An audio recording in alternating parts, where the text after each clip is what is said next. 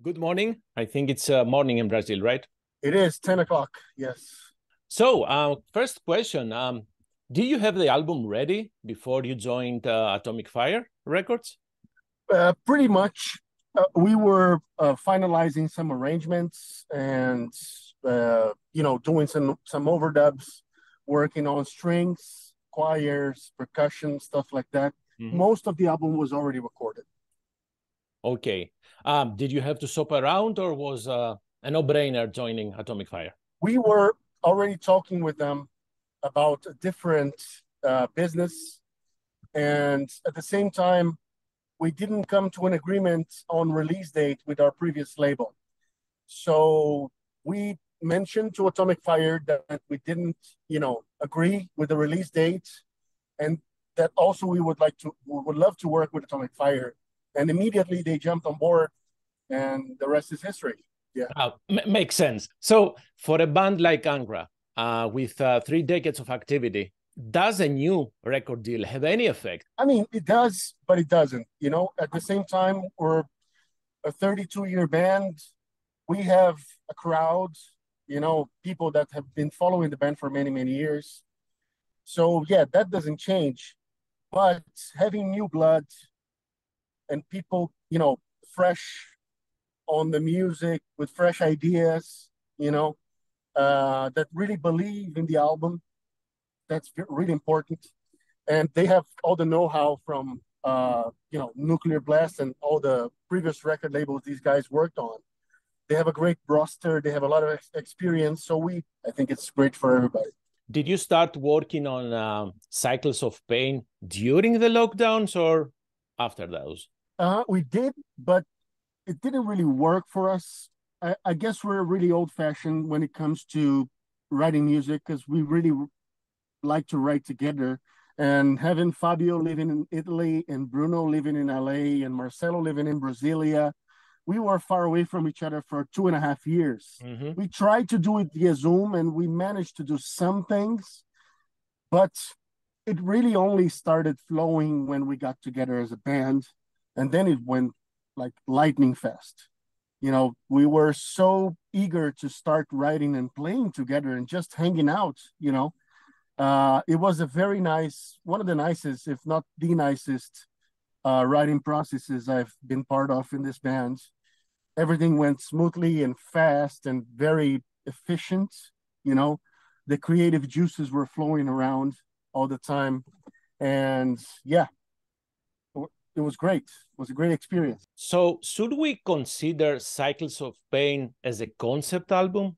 We do have a concept, but not in the classic sense. It's not a story, and every song is not tied together by a story or by a common line. We have a common theme, which is the pain and its cycles. And pain takes many forms in one's life. Since you're born with pain involved. And growing up is full of different levels and kinds of pains. And life creates the opportunity for us to feel pain and heal from it. And we're more focused on the healing part and using pain as a stepping stone for evolution and growth, more than, just dwelling on pain or savoring the sorrow or whatever. It's a more positive outlook. So when did this idea, this loose concept came to mind? It came naturally once we started writing the songs, the lyrics. It became clear that it would be impossible to avoid the subject, because there was no shortage of pain during the pandemic for everybody. And in our personal lives, we are going through different difficulties and tough moments and dealing with pain on a daily basis. So the inspiration comes from daily life, and we started realizing that this common thread was present even before we had a theme for the album or even a name. When did you involve Enrique? I hope I'm pronouncing his name correctly, for the artwork, because as I understand it, artwork contains not almost, every artwork of Angra albums. Actually, we tried to mix the concept of the cycles of pain represented by the angel of death. And also, being that this is our 10th studio album, we thought it would be nice to have these Easter eggs with all the different elements from different albums in our career. And I think Eric, the illustrator of the cover, did a great job in hiding some of them. Some of them are pretty obvious. Oh, yes. But some of them are more hidden and demand that the listener really know about the previous albums. Okay, good. Yes, I had some fun trying to find the references. Yes. However, this is not like the band closing a chapter, right? No, I mean, if this album is the bar, for how it's going to be from now on, we can do it for 30 years to come. Great. Because it was just fun. It's just a pleasure to work with these guys. It was a big pleasure to work with Dennis again. That was really cool, because Dennis, he really knows the band and he really understands our style and our fans. So it was a pretty comfortable process that I would do over and over again for the rest of my life, for sure. Great. So since you mentioned Dennis, did you have all the music ready before entering the studio, or did you make adjustments while in the studio? We've made a lot of adjustments. Dennis is great in just listening to the songs and figuring out what they need, in terms of maybe lacking arrangements or structure or maybe tonality, what suits better for Fabio's voice. And he also has a great vision of the album balance in between the songs, because even though it's 2023 and everyone listens to singles nowadays, we still believe in an album, and we still care about the dynamics within the album. And then it's like a sixth member when he joins the pre-production especially process, because he just comes up with great ideas and he makes us work and give our best, and that's the best the producer can do for the band, is just extract whatever you have to give, whatever good inputs you have to give. So in the press release, there is a quote from Raphael saying that Fabio has never sung better on an Angra album. And hearing you talking about Dennis and how he brought the best of you guys, was there any difference in the way you approach his vocals? Because I agree that his performance is the best I've heard in Angra. Well, I think it's both. It's two main things. First of all, Fabio is going to 11 years in the band. So he's a long-time member. Soon enough, he's going to be in the band longer than any other singer. So he's more comfortable than ever to come up with ideas and to sing whatever he wants to sing.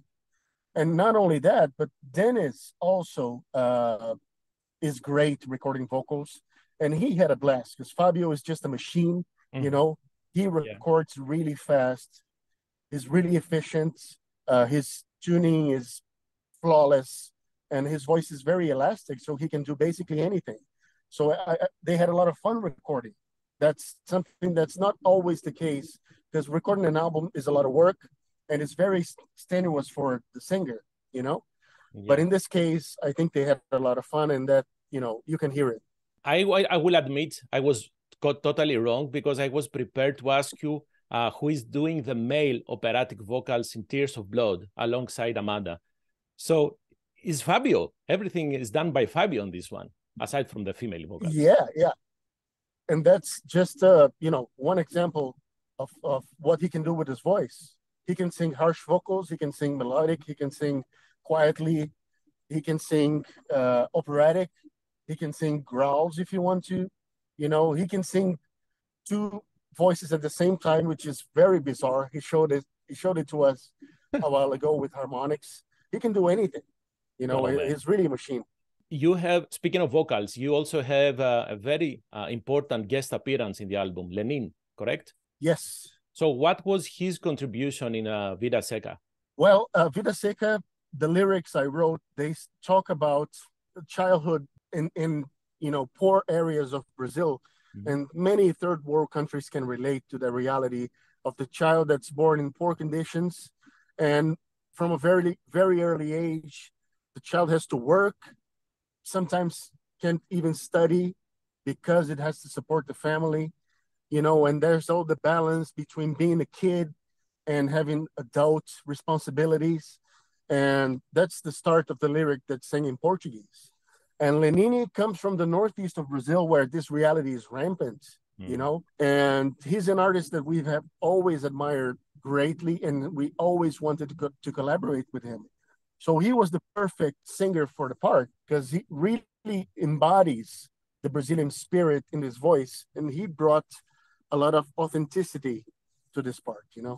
Correct me if I'm wrong. This is the first Angra song that you used, at least part of it, Portuguese lyrics, correct? No, no. Actually, we have a few songs in the past with excerpts of Portuguese. We have Carolina the Fourth with the Portuguese choirs.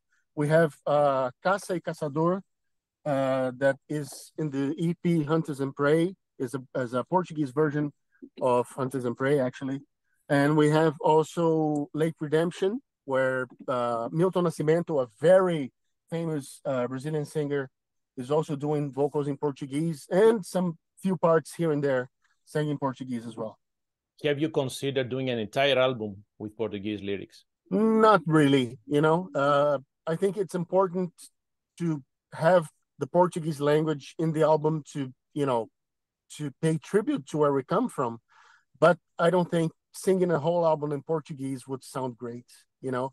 English is a better suited language for metal, in my opinion. So the Japanese edition of Cycles of Pain have, both of them have bonus material.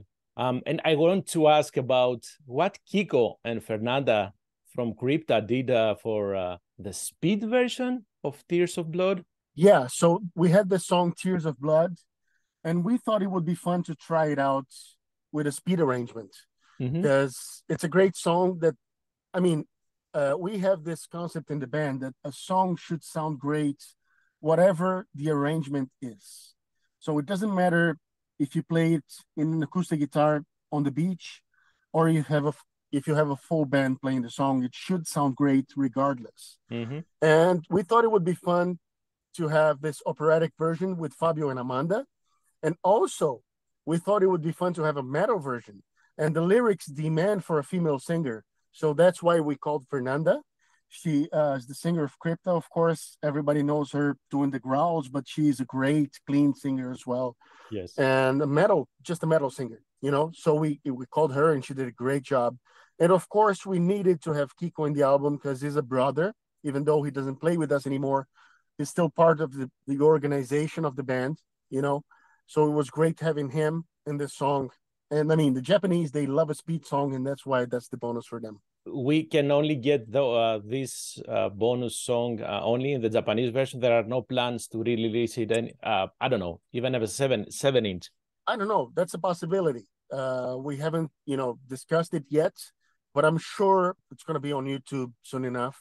So people will be able to listen to it, and maybe we'll release a single or a special version with just the song and maybe a few other cuts we're planning on. That will be great. Is it correct that you are working with Antoine de Montremy for an Angra documentary? That is true.